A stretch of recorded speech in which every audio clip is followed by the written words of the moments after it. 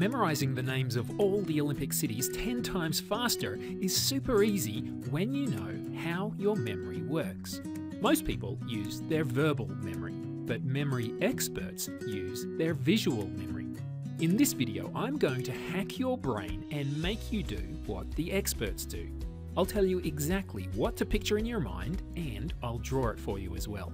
Then your visual memory will do something astonishing, and you'll be amazed how easily you can recall the names of all the Olympic cities. Let's do it. We'll begin by picturing the Olympic rings, the 5 interlocking circles that are blue, yellow, black, green and red. They're painted on the ground, and walking over and playing among the Olympic rings are 8 hens.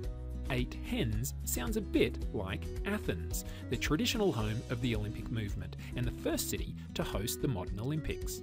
The 8 hens are all different colours. Now, when you think of the Olympics, you'll first picture the Olympic rings, then you'll see in your mind those 8 hens, and you'll know the first Olympic city was Athens. The second city to host the Olympics was Paris.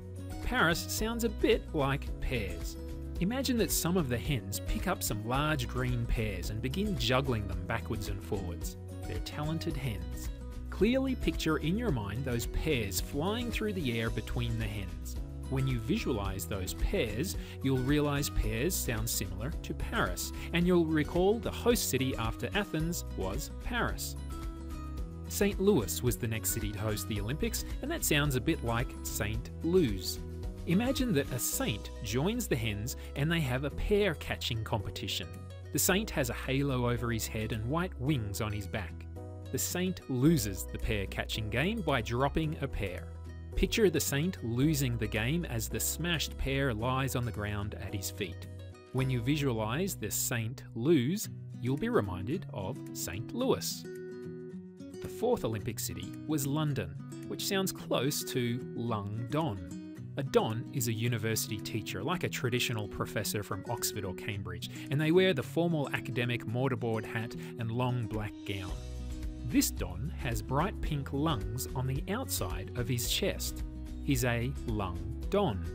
Picture the lung don consoling the losing saint, giving him a pat on his back.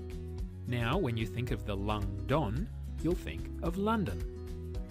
Stockholm was the next city to have the Olympics, and Stockholm sounds like stuck home. Imagine the Don is taking a home for a walk. After consoling the saint, the Don starts to walk off again, but his home is stuck. One of its feet is stuck in a big pile of green glue. It's a stuck home. Create a clear mental image of that stuck home, and you'll be reminded of Stockholm, the 5th Olympic city. Antwerp is a great name, and it makes me think of Antwarp. A few large ants walk out of the home, but they're warped and twisted, legs and bodies pointing in different directions. The home was like a weird Antwarp because it's warped the ants. When you visualize that Antwarp, you'll remember the next Olympic city, Antwerp. Paris hosted the Olympics a second time, so we're back to pears again. The warped ants are feeling hungry, and they discover a couple of delicious pears which they start devouring. As the pears are eaten away, the ants' bellies get larger. Create a clear mental image of those pears being eaten up, and you'll link that in your mind to Paris. The 8th Olympic city was Amsterdam, and that sounds like Hamsterdam, a dam of hamsters. Imagine the pears suddenly get washed away by a flash flood. They bob along the surface of the water until they come up against a dam wall made of hamsters. It's a hamster dam. So when you visualize that, you'll immediately remember Amsterdam. Los Angeles hosted the Olympics next, and Los Angeles sounds like Lost Angels. 2 lost angels stop to ask one of the hamsters in the wall for directions. Both of the angels have large white wings. One angel's holding a map and the other angel is scratching her head. They're definitely confused and lost angels. When you picture those lost angels, you'll recall Los Angeles. After Los Angeles came Berlin, which sounds and looks like Berline. The angels walk off in a new direction, but keep stepping on large burrs covered in spikes. There's a long line of burrs stretched out in front of the angels. When you visualize that long line of burrs, a burr line, you'll remember Berlin. Alright, that's the first 10 Olympic cities, so let's do a quick recap.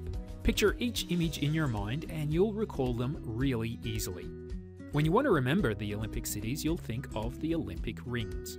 Walking all over the Olympic rings are 8 hens, reminding you of Athens. The hens begin juggling pears, giving you Paris. A saint plays catch with the pears but loses. Saint Louis, St. Louis. The saint is consoled by a lung don, reminding you of London. The lung don is walking a home that gets stuck, Stockholm. Some warped ants crawl out of the home. It must be an ant warp, giving you Antwerp. The ants are hungry and begin munching on some pears. Pears, Paris. The pears are washed away and into a Hamsterdam, reminding you of Amsterdam. Some lost angels ask the hamsters for directions. Lost angels, Los Angeles. The angels head off, walking on a long burr line, prompting you to recall Berlin. And that's the first 10 Olympic cities. Super easy, right? Let me know in the comments below how many you can recall, and if you thought this was cool, please give it a thumbs up too. I'll see you again in the next video and we'll go through 11 to 20. Hey guys, it's Kyle Buchanan, the Whiteboard Animation Memory Coach. Did you like this video? If you did, you can do 2 things right now to continue your journey.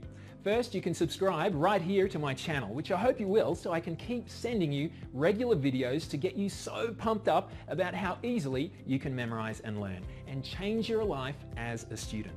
Second, head over to the Memorize Academy website and sign up for my free video training to learn how you can use best practice visual memorization techniques to crush your exams. You can sign up to receive our updates and free training, new podcasts, and everything else we don't do on this channel here.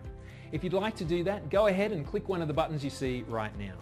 I look forward to seeing you on the next video, and always remember, you have an absolutely amazing memory.